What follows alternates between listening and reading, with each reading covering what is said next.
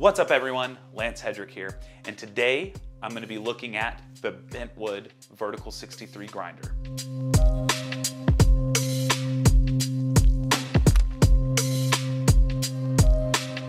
And I just want to take a moment to give a huge thanks to Gary Horne Grinding and Brewing Solution. I'm going to put links to their socials and website below. They're the ones through whom I got the Bentwood. You can get your Bentwood through them. They're incredible. I love them. And I just want to thank them so much for giving me the opportunity to mess around with this machine and to create content based on it. So if you'll check out their YouTube in the coming weeks, I'll have a how-to dial in for espresso and filter on there. Look forward to that. But I just want to thank them so much. This has been such a pleasure to work with. So thank you, thank you, thank you. Please make sure you follow and check them out. In addition to all that, to Gary Horne, thank you so much. In addition to all that, I would just ask that you would like, subscribe, check out my Patreon, do all that good stuff. And please make sure I know you looked at the timestamp and you're like, oh my Lance, you went overboard. I have time cues below. So go use them. I'm going to be direct to the point in each of those. It can be like a chapter book. You can watch a chapter a night or something. I want this to be an exhaustive, the most exhaustive on the internet, introduction, overview, dissection of the Bentwood Vertical 63. Thank you so much. Now let's get going. Now I received this grinder back in October and I have been messing around with it for months in order to have a fully formulated opinion on it before presenting it, because this grinder is no joke. When it comes to like these much bigger deposits of money for you all, I want to make sure that I'm covering everything thoroughly and then I have a really good understanding of the grinder, the burrs, the setup, the workflow, everything. So we're going to take this from the very beginning. First of all, Bentwood. It's designed by a guy named Manuel, who is out in Zurich, Switzerland. He worked at Mahlkönig for a while, and then he started his own thing with the Bentwood back in 2016, 2017. Now, the name, where does that come from? Initially, Manuel wanted to call the company Blue Bottle, and it's because Blue Bottle was the name of the first cafe in Austria in that Viennese culture. But obviously, Blue Bottle was taken, so he was thinking, what else could I call this company?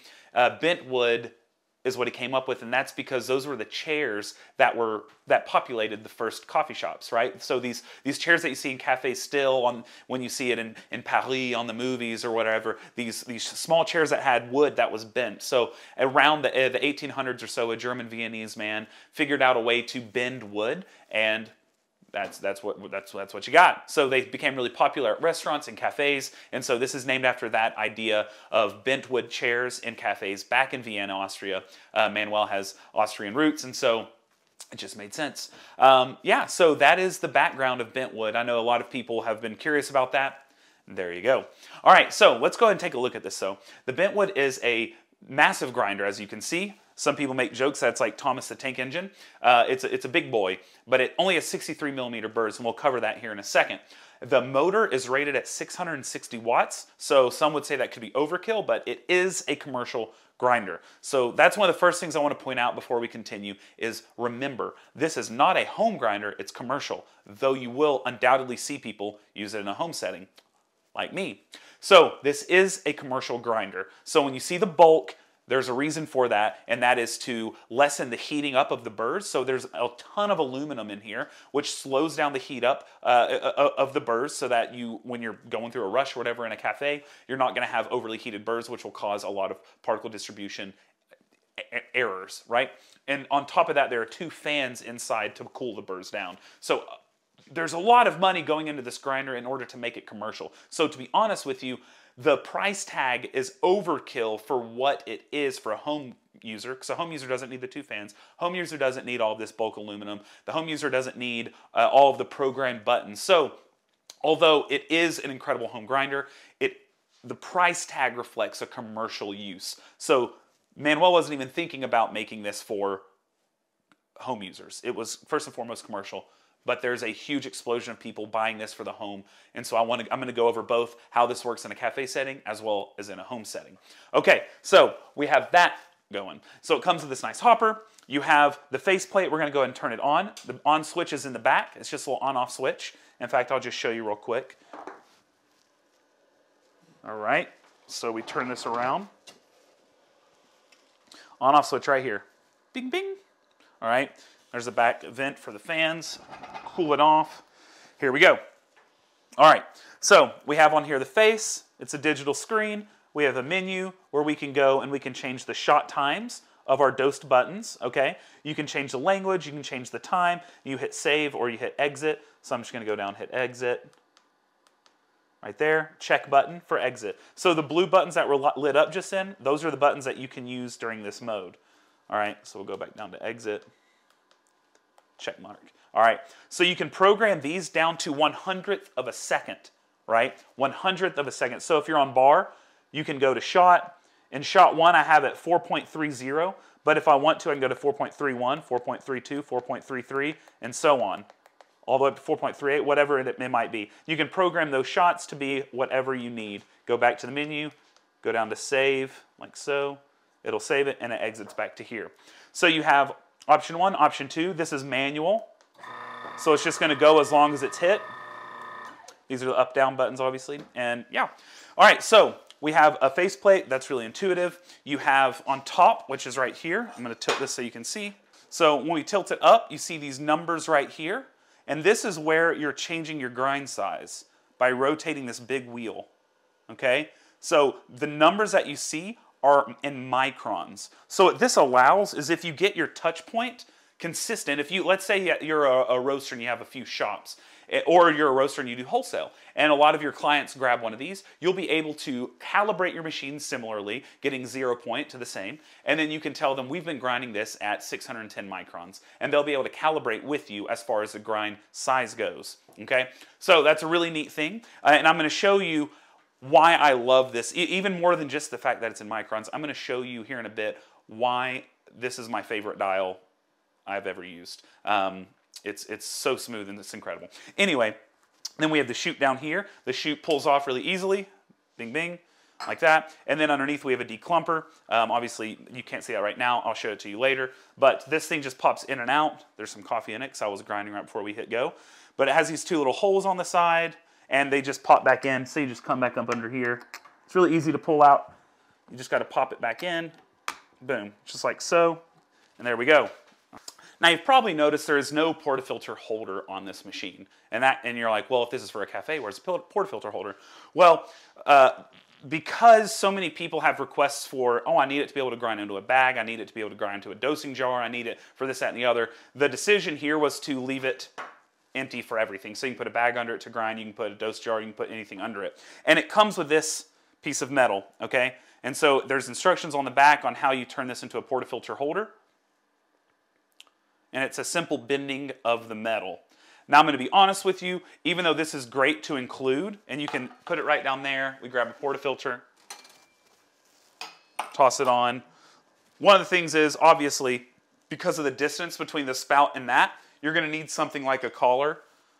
So automatically that adds something to your workflow, because obviously, even with the declumper and everything, there's going to be some static. You don't want it to be spraying all over the place. So you'll have to use a funnel so it doesn't spray. And anyway, on top of all that, this is just kind of flimsy. And if you want to use like a bottomless portafilter on it, it doesn't hold nearly as well. This is obviously made for spouted. So it just, there are a lot of issues with this. I'm just not a big fan. I did find something I do prefer, and it is this made by Hiroia. I'm not quite sure how to pronounce that, but Hiroia. And it has 2 hinges on it like so, and then it has rubber on the edges for some friction.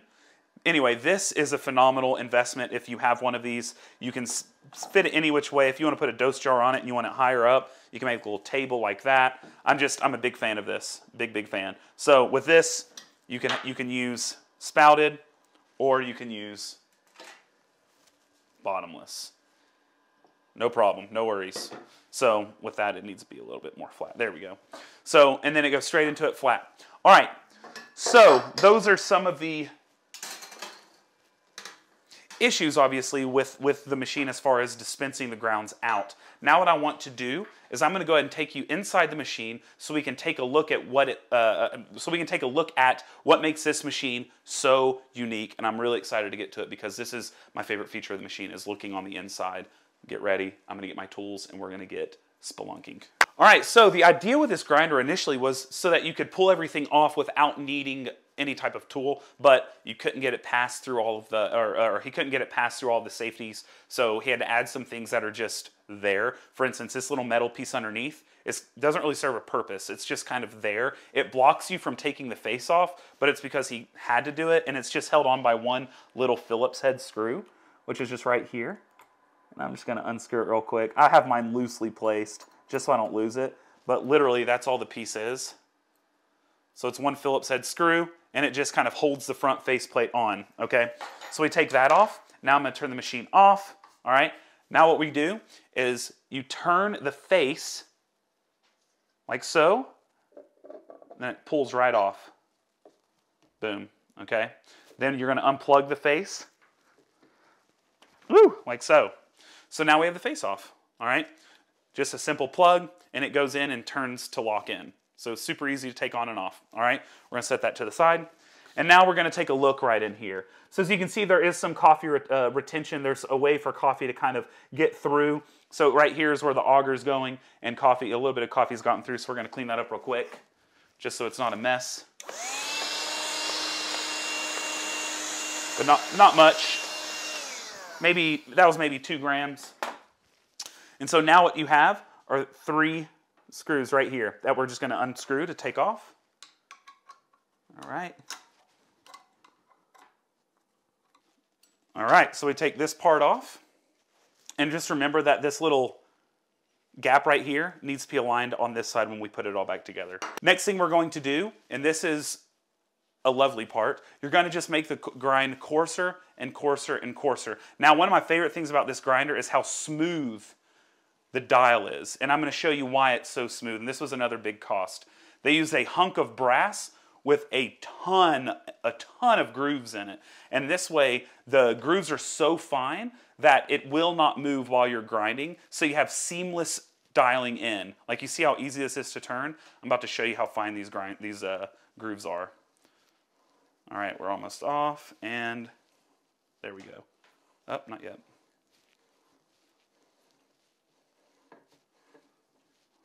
There we are. All right. So you see all these grooves? That's what allows us to make those seamless dial-in motions without it losing its grind size. So those are what, this hunk of brass is not cheap, and that allows you to make just tiny little motions, okay? So I love that. All right, now we have the grinding chamber right here. As you saw, it kind of popped off. There's a spring behind it holding it on. Oh, there's one other thing I forgot to mention. Another way that the dial is so smooth is this ball bearing. This ball bearing right here. This goes right there. So when you're turning, it makes it a smooth experience. Oh, so smooth. How do you get so smooth? Now, here is the grinding chamber. Are we ready? I feel like Willy Wonka about to open the chocolate factory. And here we go. Oh, yeah. Whoop, there's some retention. All right. There we are. There is one of the burrs right there. So I purposely did not clean this grinder out. I wanted to show what the retention looked like if you don't single dose. So the last, I put on my Instagram recently, when I made this video recently, what it looked like after 30 pounds of coffee, single dosing. So that means I had bellows on top, and I'll show you that when we go over bar flow for single dose. But I wanted to see what retention was like without bellows, to see what it would be like for a cafe. And I've not even looked inside yet. I pulled that out, and y'all are seeing this first before me. So I wanted to see what retention was like. Let's take a look. Oh, wow, that's really not bad. Take a look in there. That's really not bad at all. Here, I'm going to knock out any retention here. I gave it a thorough cleaning prior to doing the hopper on top. So all of this came from the last 15 to 20 pounds I put through it. Oh, that's what I was looking for. All right, so I'm going to clean this off. We're going to see how much grounds there are.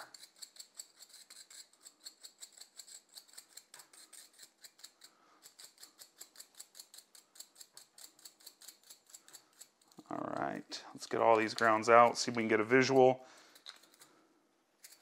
And like I said, I put about 10 or 15 pounds of coffee through it with the hopper lid on, so without single dosing, without bellows.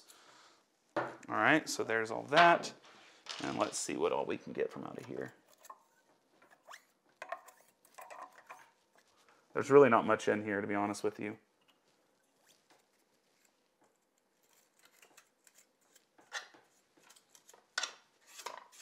All right.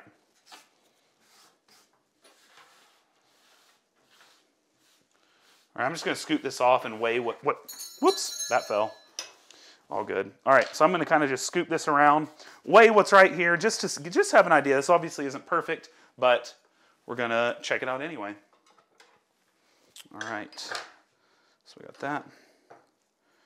And zero this out.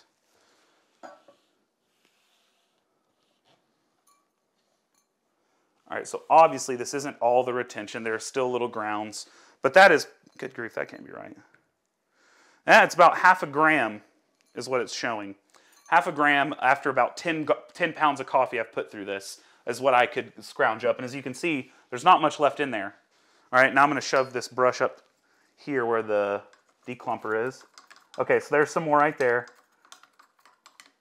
All right, so there we go. This piece is magnetic, so we can take this off. We can toss this in, see where we're at.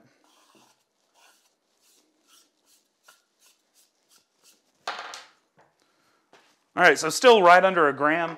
And I mean, there's still some in there. So even let's say 2 grams. 2 grams out of 10 pounds is pretty impressive. This is a very, very, very low retention grinder once it's nice and seasoned. I've put, by now, I've put about 40, 45 pounds through this grinder. All right, so let's take a look on the inside. What's another hugely unique thing about this grinder, and then we'll get into the burrs, is this auger. And I'll show you an overhead view of this when I'm grinding coffee. But this auger is very specifically created to act as a pre-breaker. Now, you may be asking, what does that mean? Well, typically pre-breakers are actually on the burrs. They're kind of the big ridges at the beginning so that it crushes the bean, cuts the bean prior to getting crushed by the finishing teeth and whatnot.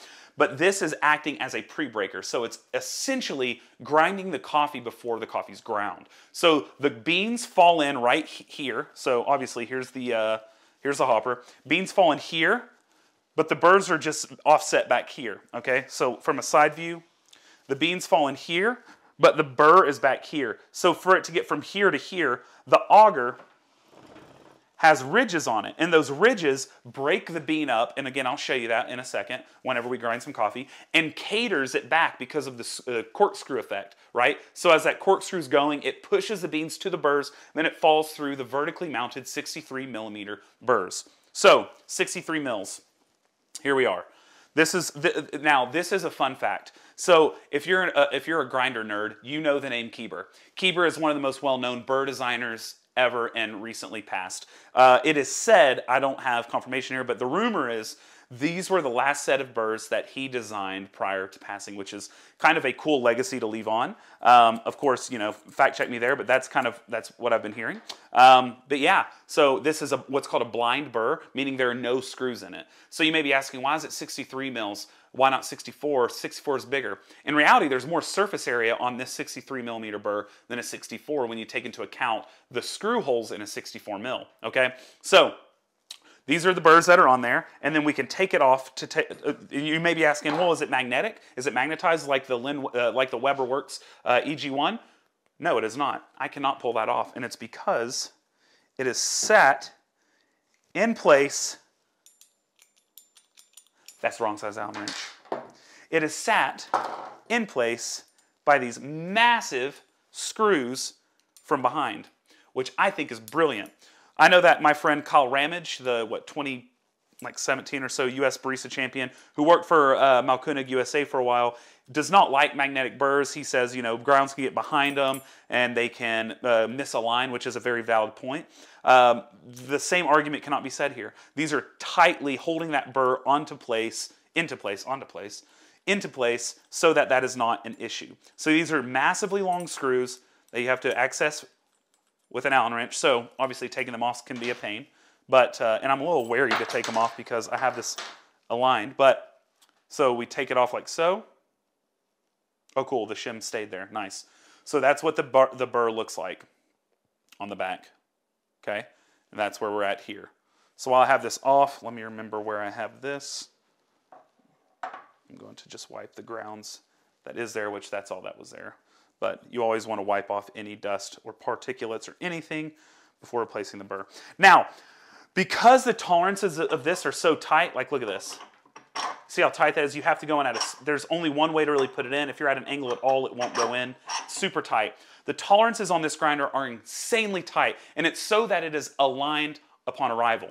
And I will say it is more aligned than any other grinder I've ever received upon arrival.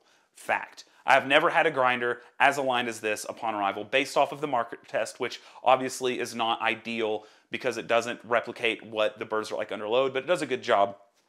This has been one of the more aligned grinders the most aligned grinder I've ever had upon reception. And whenever you lock the burrs to 0, which means at 0 you have the burrs locked, okay? The touch point, when they first touch, happened when I got this out of the box at 70. After I seasoned, the touch point happened at 60 microns. After I shimmed just this burr, just the stationary burr, the rotary burr is the back burr near the motor.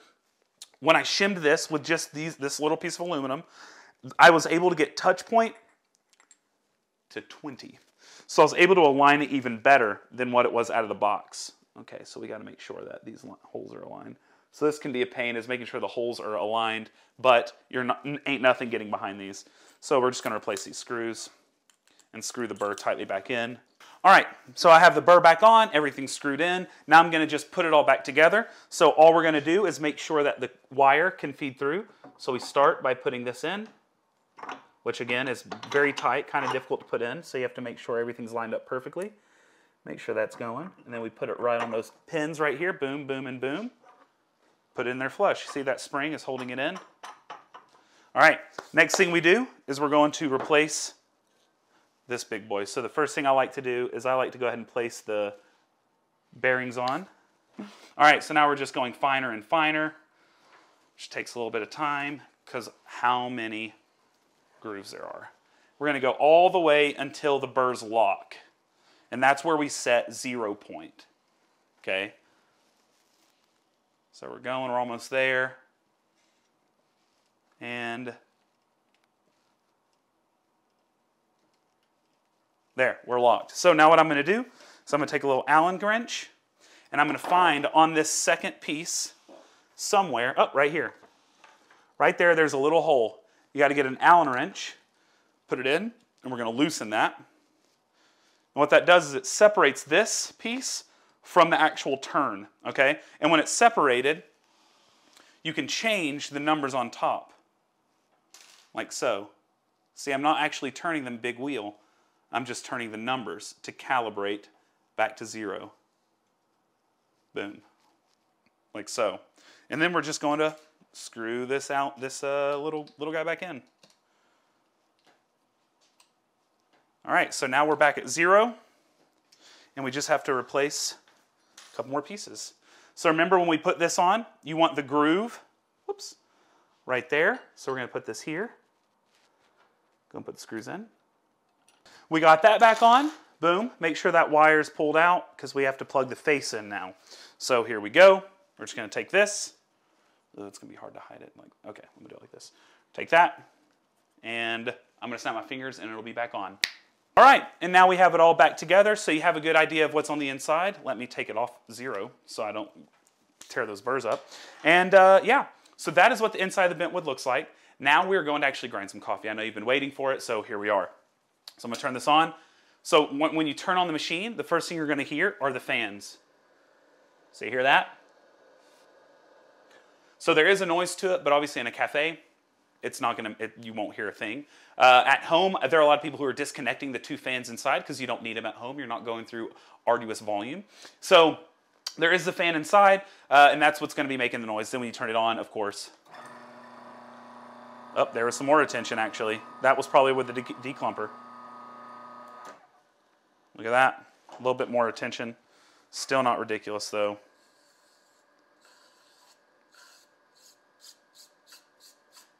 And again, that was without single dosing. This is still zeroed. So now we're at 1.2 grams of retention. All right, so that's how we turn on. That's what it sounds like. Boom. And so that was probably all just caught in the chute up there. All right, so a lot of people are going to wonder, because there's a declumper inside, a lot of the home enthusiasts that have this grinder argue to take the declumper off. People, I argue, keep the declumper on, especially if you are in a cafe setting. This is impossible to use if you're doing espresso in a cafe setting without the declumper. And I'm going to show you a test right now. I'm going to put it to an espresso grind size, which will be around 200. That'll be fine. I'm going to put some coffee in the hopper, and we're going to watch what happens. We're going to watch what happens with the declumper, and then I'm going to take the declumper off. All right, which is a very easy thing to do. So I'm going to take this, and this is grinding at 200 microns with the declumper installed. Are you ready? We're going to look at the chute right here, and go. Whoops, I have to open the hopper, obviously. All right, so initially they were spraying because it was all clean, but now that, there we go. So of course there's expected sprayage from static. That's not really something you can really help much. But for the most part, after grounds have gotten in there and have accumulated, it is much more controlled. See that? All right, now I'm gonna take the declumper out. All you gotta do to take the declumper out is you're gonna get underneath with like a pair of pliers or something. You're gonna go up there, grab the declumper, and pull it on out. There it is. That's all it is right there, this little guy. All right, now watch what's gonna happen.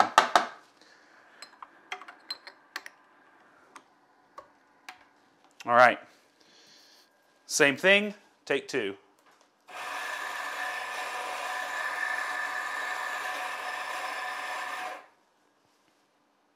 You have to have the declumper. I mean, look at that.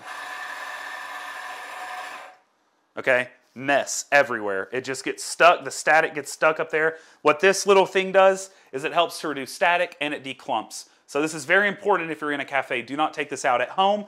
You can leave it in, take it out. I left it in. Whenever I made my post where it had nearly 0 grounds inside because I was using bellows, I had this in. So I don't see a need to take it out, but you know, you do you. If you're in a cafe though, I would not take this out. Okay, so I'm gonna clean this up and then we're gonna get back to it. All right, so to wrap up the cafe workflow, what I recommend cafes doing if they're using a portafilter is you can just put an Akaya Pearl right on that, all right? Then I would take one of these Hirioras if you're doing straight into a portafilter. Take your portafilter, lay it on here. And of course you're going to need, as I said earlier, you're going to need a collar. Though it's not terrible when you have the declumper in. But if you have a collar, you have to do a little wiggle room to get it underneath. Again, it's not, I don't think it's 100%. You saw how little spraying there was once there were coffee grounds going through. So maybe it's not 100% necessary to get a collar, but it will certainly help have no spray. But essentially you can grind, you set your timer here. I have it set for 18 grams and it does really well. Then you can double check with the scale. So, and then I like to set the second button to 0.5 seconds and just zzz, zzz, zzz, whenever I need a little bit extra. Anyway, all right. So that kind of wraps up the workflow for a cafe. Now I'm going to transition this to a single dosing home machine right now. All right, so all I did is I took the hopper off. There's a nice screw over here. I unscrewed that, and then I have a friend who 3D printed me this little single dosing 3D file thing. Anyway, and then I always plug this little bellows that I bought on Amazon. I use it for everything. It's the best in the world. It's so good. I mean, it's so good. And it fits perfectly in the thing that he printed me. So I have one of these, but watch this. This is why bellows are so important. I've already bellowed some out, and I regret not doing it on camera. But when you don't have a declumper, there's going to be a lot of coffee left in there. Check this out. Look at all that. Look at all that. It's still coming. Still coming. That declumper, de-static little tool is very important. Look at all this.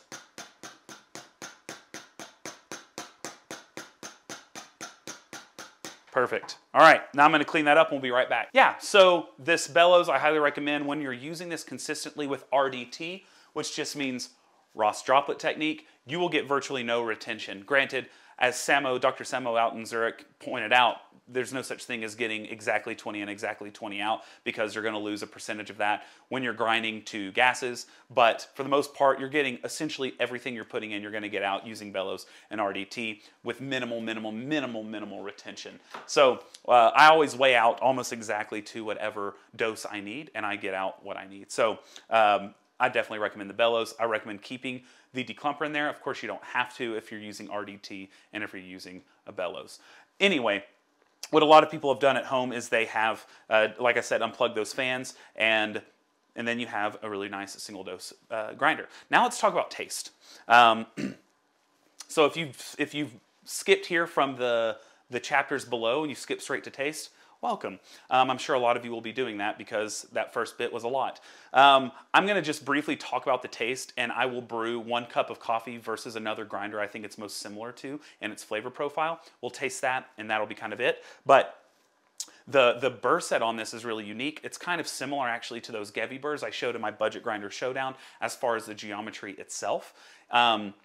And they produce really nice cups. So the fact that it has that pre-breaker, as I talked about, the auger, you're getting essentially a double grind, which increases your particle distribution. Now, I have seen laser diffractions of this, and it is a very impressive curve. It's not like the second coming or anything like that. It's nothing that is unbelievable. The main one I've seen is a comparison between the EK43 with the normal filter burrs in it versus this, and this does crush that set of burrs on espresso. But the speculation, I've not seen a diffraction yet, but the speculation is if you had the Turkish burrs and the EK and had it aligned, they would be roughly similar. But again, this is a 63 millimeter burr set versus 98. It has a lot more power for its size. It comes with a lot tighter tolerances. I really, really, really love this. Anyway, the coffee that comes off of this, let's talk about that. So if you look at those two main styles of burrs, the unimodal versus that the high uniformity, what this gives you is it doesn't quite give you the clarity of that unimodal burr. I prefer the clarity in the cups from the unimodal because I am obsessed with clarity, but it gives you body akin to the high uniformity burrs. So you're getting all that body and sweetness from the high uniformity, and you're getting a lot more clarity than the high uniformity, not quite to the multi-purpose, okay? So when you're doing filter coffee, you're gonna get really nice body, you're gonna get a really nice sweetness, and you're gonna get some pretty clear notes. So if you're tasting something and it should have blackberry, you're gonna taste the blackberry. Is it gonna sing a crystal clear blackberry like those unimodal burrs will? Well, no. In fact, I've not found any burr set that really sings the clarity that those unimodals do. But this gives you an incredible clarity without sacrificing body and sweetness, which is a difficult thing to find, okay? As for espresso, I've been hearing a lot of weird things on home forums like it only performs well under certain pressures or certain flows. I've not had that experience, and this does a great job along all of the pressures and flows. I've done so many different styles of shots on the Decent Espresso machine, especially as I was prepping for a separate video. I use this exclusively filling the hopper up and doing all different types of espresso shots. Now it does shine, in my opinion, most under those traditional style shots, but it can do low flow incredibly well as well because it allows you to do these shots that are typical of those more unimodal burrs. It allows you to do them with more body. So you'll get a little bit more astringency, I have found, but it is a worthy trade-off to get the body and sweetness along with that clarity that typically you're sacrificing body and sweetness for to get the clarity. So these produce really juicy cups, really nice cups. The best way that I can describe the cup profiles from this is actually relating it to the Ditting Lab Sweet burrs. Now, you may be asking, what do those burrs look like? Well, good for you. I have them right here. So these are the Ditting Lab Sweet. What's really cool is these look identical, but in reality, one has 9 pre-breakers and one has 10. And the idea behind this is something to do with audio frequency, so it changes the sound of the grinder. Anyway, these have become incredibly well known. Well, I think the story is that these burrs, these design burrs were found in an old warehouse and they refinished them, recast them, and that's where the Lab Sweets came from. But regardless where they came from, they are very famous in the coffee shop world for filter coffees. They make really sweet, really heavy bodies with clarity. It's kind of like what a lot of people see as the perfect storm when it comes to espresso and filter. So anyway, I actually have over here a Ditting filter grinder with Lab Sweets installed. So what I'm going to do is I'm going to brew a cup of coffee using the Bentwood. I've already done I've already measured the sizes and made them as equal as possible, as well as similar drawdowns and similar extractions. And I'm going to taste both of them, and I'm going to talk about kind of where one may beat the other and you know, compare the two. So I'll get back to you when those are brewed up. And all right, well, as this is draining, I'm going to talk about a couple things that I neglected to mention earlier. This machine runs at 1400 RPM. It's not variable RPM, which is typical of the end-game grinders for the home users. But the company thought it made sense to keep it at where they thought all coffees tasted best, so as to not confuse coffee shops. Again, this is a commercial machine. This was not intended necessarily to be a home machine, even though many are using it that way, including myself, and I'm loving it. In addition to that, I did want to address something that I've seen also online, some claims that this makes more spherical grounds. That is and this may be the first time you've heard that, but there's been speculation that this makes more spherical grounds, which allows for a higher and more even extraction. Now, I do have some microscopic imaging from Bentwood that I'm going to put right here and right here, right here. But I want you to know that I was talking with, again, Samo, the scientist from Zurich, and in his data that he's collected from the EK and from the Bentwood and from other tests that he's done, there was no like evidence that the difference in sphericity was enough to make it statistically relevant. So it's probably not more spherical, but those microscopic images are cool and the idea is cool, but just so you know. Anyway, these are done brewing. I matched up the grind sizes, the drawdown times. Everything's pretty much identical. They both brewed in right at the same amount of time. So we're going to go ahead and I'm just going to give them a taste. I'm not going to do this blind only because they're not that similar. It's very easy for me to tell the difference between these two. I'm just trying to give you the best equivalent to these Burrs that I can think of, and this is the best I can think of. So right here I have the Lab Sweets,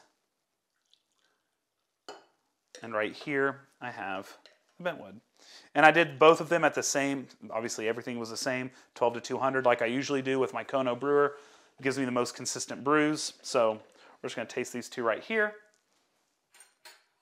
Boom. All right, so this one is Lab Sweet.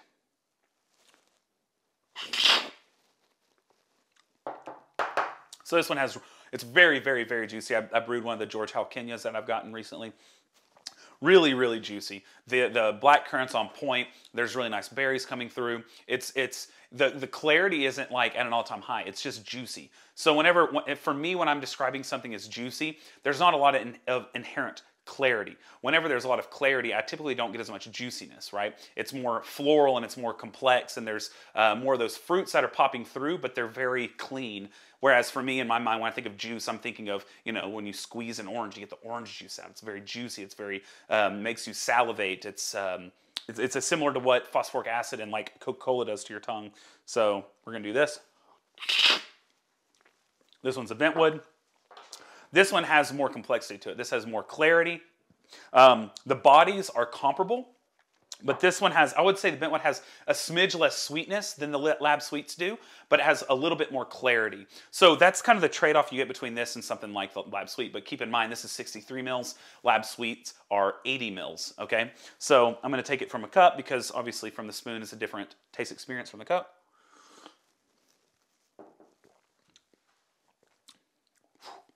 This is a good coffee in general.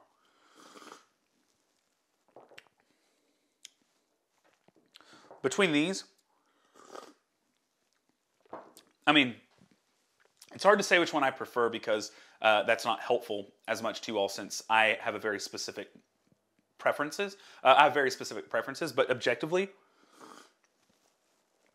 they both probably would score like similarly if you were to make an objective criteria score sheet. It's just this one is heavier on like the juiciness, whereas this is heavier on the sweetness. This is heavier on clarity and yeah, about similar body though. So between the two, I might lean with this cup, but of course this is one brew. It's a single brew off. It's not typical of every time, and I could always epitomize each for a different ratio for them to bring out their best. So this does have florals though, which are kind of lost in this because this is straight up just like juice. This one has much more complexity. Anyway, I just wanted to do that little test, do a little talk through of that because I wanted to show you what they kind of taste like, and that's the best comparison I can make, to be honest with you. There's no other grinder out there that I have found that replicates the taste of the Bentwood. And honestly, that was a plan of Manuel at the beginning, was to have something that wouldn't be copied immediately. So these are very specific burrs. It's a very specific system in how it uses that auger as a pre-breaker, as you saw in that video, and running at 1400 RPM, which is a typical RPM to run at. That's what the fellow Ode runs out. I'm telling you, whenever you're looking at those SSPs, if you're familiar with those, it really is kind of, here's the high uniformity, here's multi-purpose. It's somewhere in between the spans between the two. So keep that in mind. If that's something that you dig, okay, cool. This does filter and espresso really well, better than maybe, I would say better than better, maybe there's 2 other grinders that do both espresso and filter as well as this.